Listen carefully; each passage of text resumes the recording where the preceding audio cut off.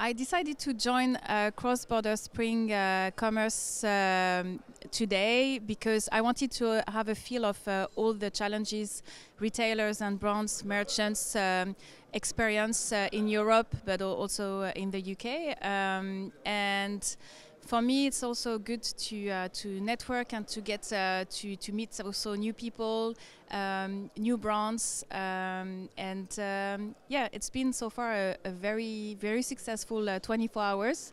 And I met a lot of new people, expanding my connections, but also discussed with some brands and retailers their key pain points and challenges within the cross-border ecosystem. So it's been really beneficial.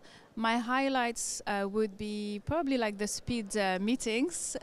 It's always good to actually get to meet people and get straight to the point in 5 minutes. What you do, what you want to achieve within that kind of events. And I have to congratulate like the whole of the cross-border e-commerce team because it's been a fantastic event, very well organized, and I look forward to coming again hopefully soon.